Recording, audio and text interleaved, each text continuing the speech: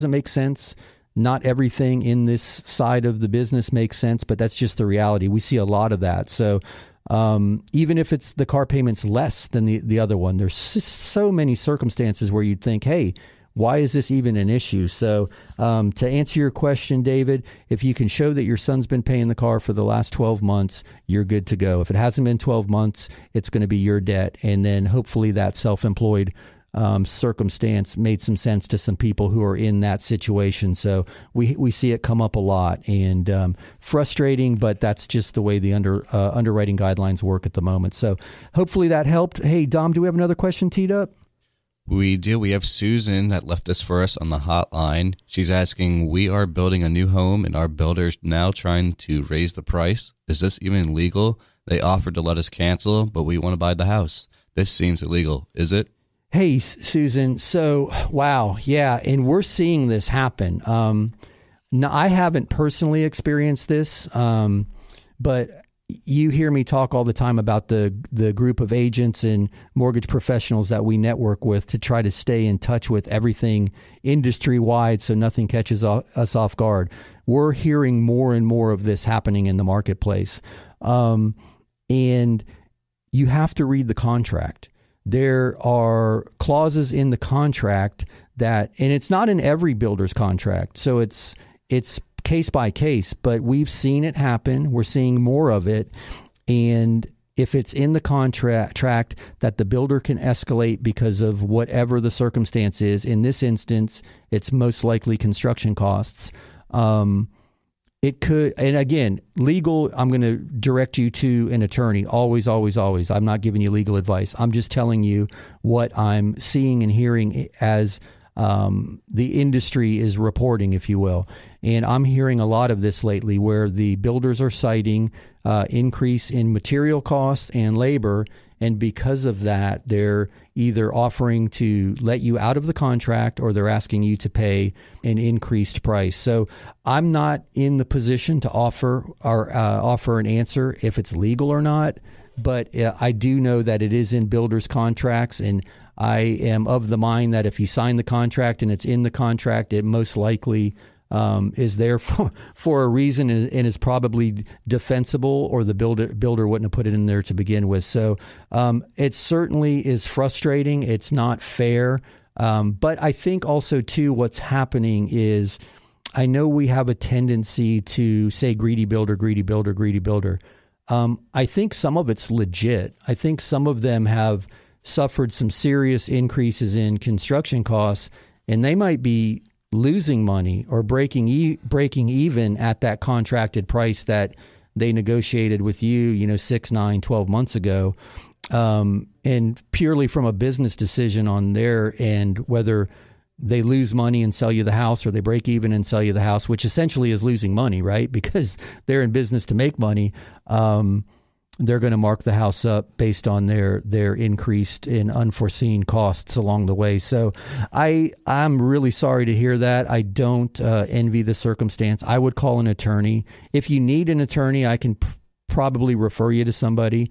But yeah, I would talk to an attorney just to have them digest that contract.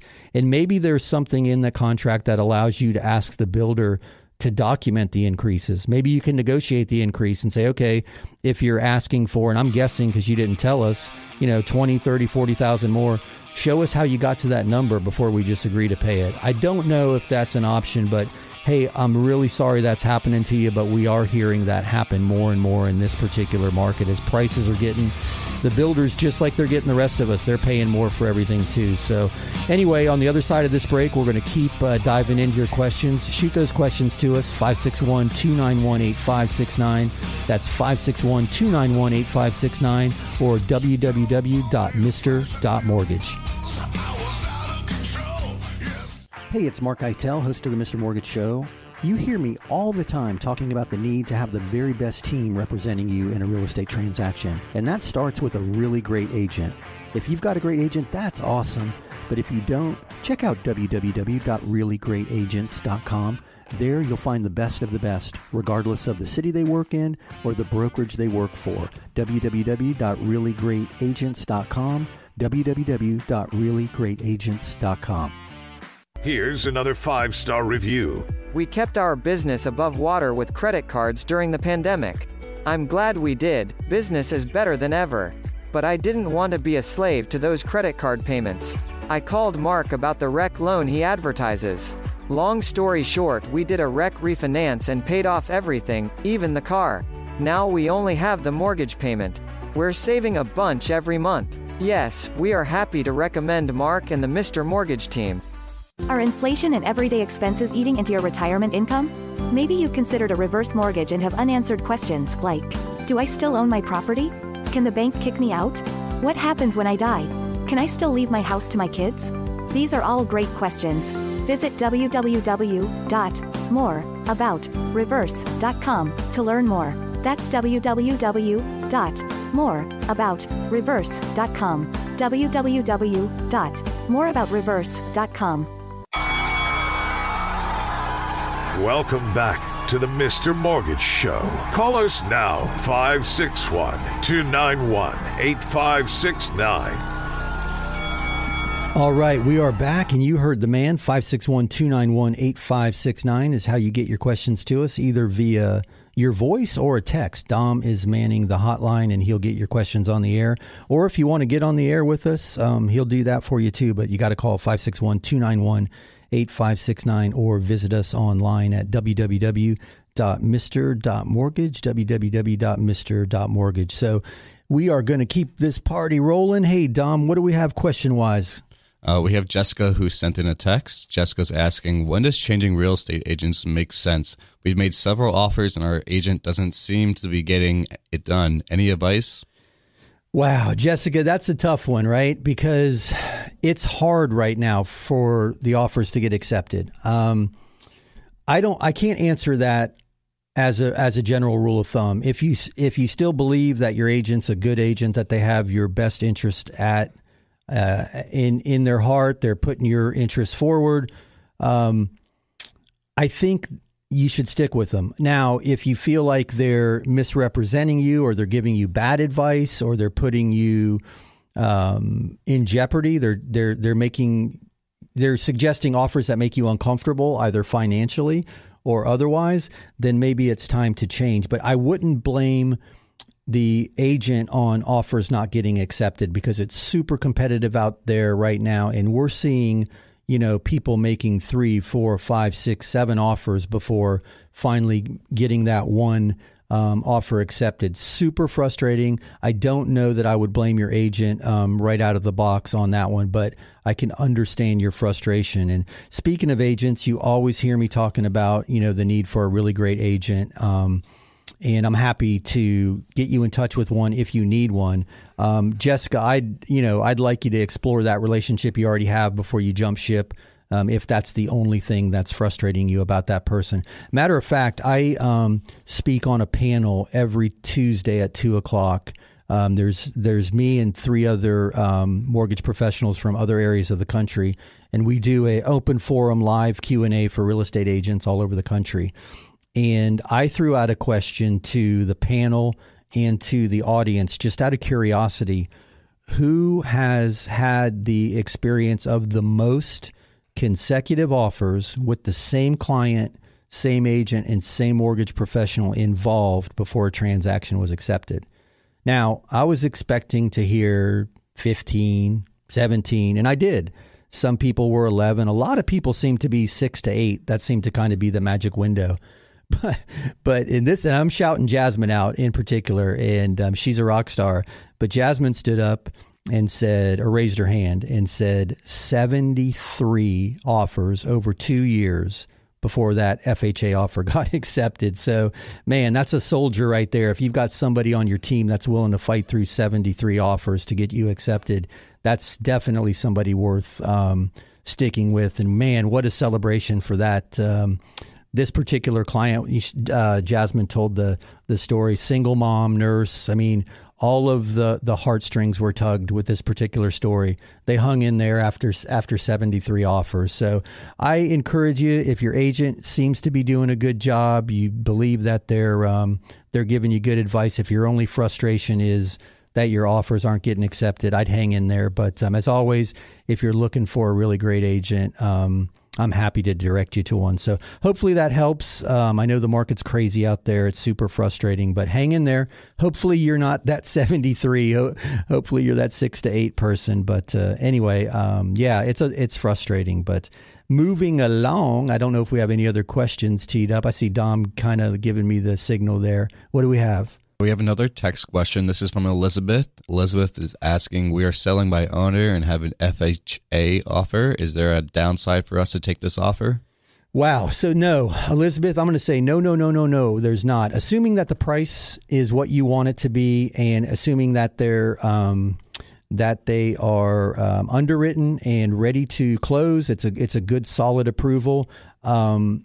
From your standpoint as the seller, the only hang-ups on an FHA transaction could be property condition, right? So if there are, no GFI outlets in the kitchen, the inspector might call that out and require there to be GFI outlets in the kitchen. You can't have an unprotected outlet next to a sink in your backsplash in the kitchen. And some of the older homes didn't have GFIs and weren't upgraded. It's usually an inexpensive repair, but there's a high likelihood that a appraiser or an inspector will call that out. That will have to get upgraded. Then one other thing that FHA inspections typically call out is chipping paint, especially if the home is built, I think it's before 74 or 72. Don't hold me to that. It's in the 70s when homes were painted with lead paint. And there were health hazards with children eating chipping paint off the windowsills. So FHA, because it's a government-insured program, requires there to be no health hazards. Chipping paint is one of them. One of the other things that you need to take into consideration if you're on well and septic, FHA requires the distance between the well and septic to be confirmed. They have minimum setback requirements. They don't want you drinking poopy water. It makes sense, but it does need to be called out on the survey that the distances are met. So those are the big things that I see people unprepared for on an FHA offer. No, if the house is sound and in good condition, none of that should be an issue. There is a little bit of misconception around an FHA appraisal that it's harder to get through. Most of it's because of what I just mentioned, those kind of extra things that are being looked at and the safety issues that are being called out. If the home doesn't meet the appraised value, that FHA appraisal is attached to your home for a period of time, meaning that address is in the FHA database. So if the home doesn't appraise and the next person makes an FHA offer and that first appraisal is going to be the number you're stuck with, even if the second appraisal is higher, because it's attached to your property. Other than that, if the house is in good condition, the price is where you need it to be, and you think it's going to appraise, I would not hesitate to take an FHA offer. And they can even buy it if it doesn't appraise. They can pay over, but you want to make sure they have the cash to do that. So I am a big fan of the FHA product because it helps a lot of first-time home buyers enter the marketplace. And in this market, anything we can do to get that first person into the homeownership cycle, I think it's in all of our advantage to do that. If the price is where you need it to be to sell that home, I would not hesitate to give that person an opportunity. And if you don't have an agent advising you, if you're trying to do this by yourself, give me a shout or shoot me an email. I'll be happy to review the offer. Not the offer, the approval, and just give you my opinion if they've gone through the process far enough. I'm not going to try to sway them to switch lenders, but I can just give you an opinion that, yes, this looks to be run through the underwriting system. They've got this is a good approval. I'm happy to do that for you, but I encourage you, if it makes sense financially, to give that FHA offer a shot, because honestly, we need that first-time home buyer in the market, because without that first-time home buyer, there's no move-up buyers. And without move-up buyers, nobody goes and buys the McMansion. And then if you don't make that transition, you're not able to sell for cash or sell for a big equity cash out and come down here to Florida and pay cash for your dream house. At some point, you had to be that first-time buyer. So that FHA product works really well for them, and I would encourage it. So also, too, if you're thinking of buying with an FHA loan, there's a lot of flexibility in that program that people aren't aware of. You can go and buy a duplex and live in one side and rent the other side out. You can buy a fourplex, actually, and live in one and rent the other three. I was talking to an agent in Jacksonville